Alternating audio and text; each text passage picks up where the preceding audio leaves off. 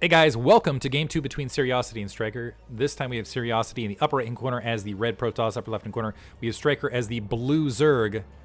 Game 1, Stryker showing that he has macro chops and really just getting all sorts of hatcheries and establishing his economy with, I mean, just really an exclamation point on the amount of drones he had and just overwhelming amount of units pressing in all the way to Seriosity's natural expansion. Seriosity having trouble getting army control, capping that fourth, and I think Stryker just showing that, like, okay, if you want to play a macro game, I will win that macro game heads up.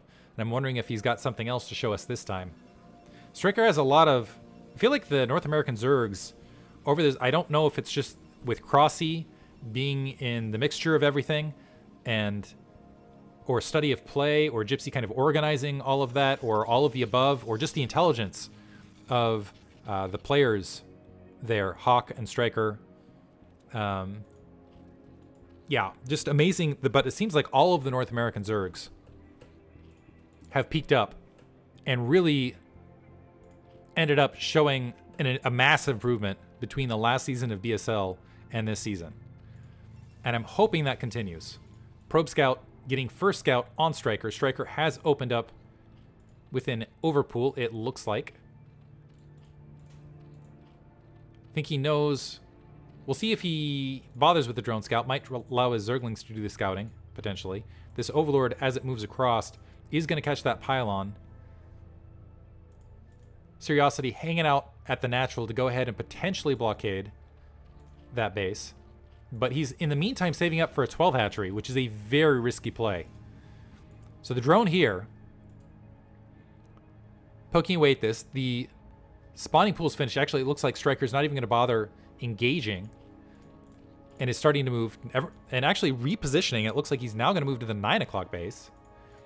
Seriosity opening up with a 12 Nexus. The Nexus has been spotted and the Forge now plopping down, but this is with the spawning pool finished. So 6 Zerglings being produced. Seriosity was expecting the hatchery to be built before the Zerglings, now wandering up, and he's going to be in dire straits potentially to stop these Zerglings. We will see. The Zerglings are loose. The Forge is just finishing. So maybe with a cannon plopped right now and probes falling off the line, this will hold. Stryker still has a backup plan of that hatchery at the 9 o'clock location, probably a follow-up hatchery on top of it. Double cannons are being planted.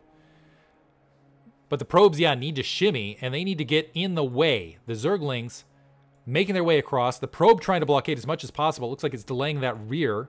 But the photon cannon not up. And the probes are not in position to defend the cannon. Disaster. So taking out some probes on top of everything else. That first cannon is down. They can even get on top of that second cannon and potentially wipe it out. It looks like they're instead going to go ahead and take out some additional probes and wander into the main. So 2 Zerglings make it through. Sorry, 3 Zerglings make it through. A second Zergling went ahead, and Seriosity's just going to call GG right there, knowing that there are plenty more games to engage in this set of 7 out of a best of 7 sets. So calling it there, again saving stamina, moving on to the next match, but Stryker currently up 2-0. Hope you guys enjoyed it. Thanks for listening.